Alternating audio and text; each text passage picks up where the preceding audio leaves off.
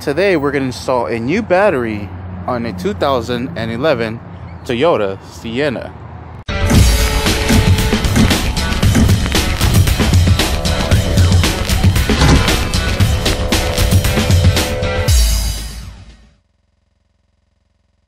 Alright, the tools that you're going to be needing will be a 10mm wrench and a 10mm socket.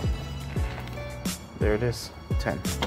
Sweet, so let's go ahead and get started. First things first, we're going to go ahead and pick up the battery. There's the old one. Just made a video of how to remove it. Now we're going to make a video of how to install one. Alright, so let's go ahead and place the battery into the battery bay. Next thing we're going to do is pick up this clamp.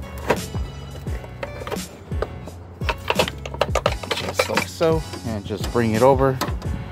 And just clamp down the battery real quick. Alright, there it is in its place. Now we're going to grab our 10mm screw. And it's going to go right in here. And go right in there.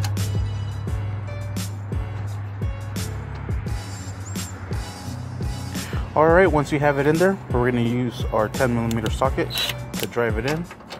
Go ahead and drive that real quick. Not too much, just enough to get it secured. Perfect, battery's not going anywhere no more. Let's go ahead and remove these positive and negative terminal protectors. Now what we will put on is the positive terminal, then the negative terminal.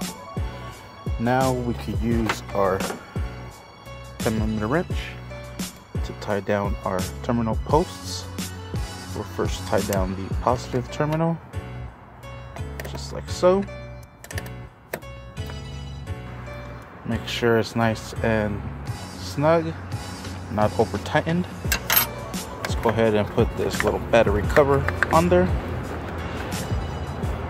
Alright, and now our negative terminal.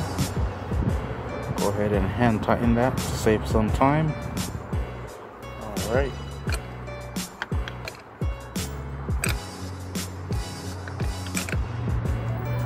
There it is. There it is. And that is how you install a new battery on a 2011 Toyota Sienna. Thank you for watching. Please like and subscribe.